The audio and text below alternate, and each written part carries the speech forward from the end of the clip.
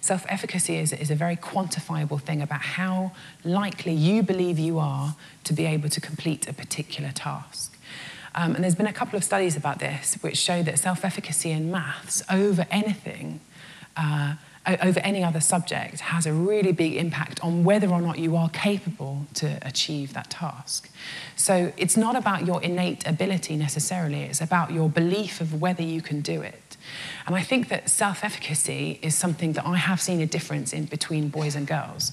I think girls are much more likely to think that if they're struggling slightly, they're much more likely to think that they're the problem rather than that the maths is difficult. Because sometimes maths is difficult, you know, I mean, we all know that. Sometimes it is just tough.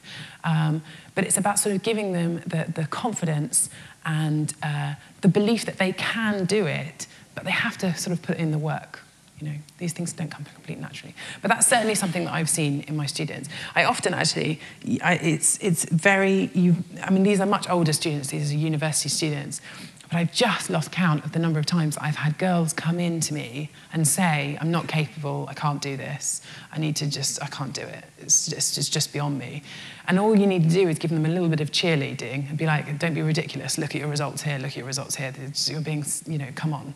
And then they go off and they absolutely smash it.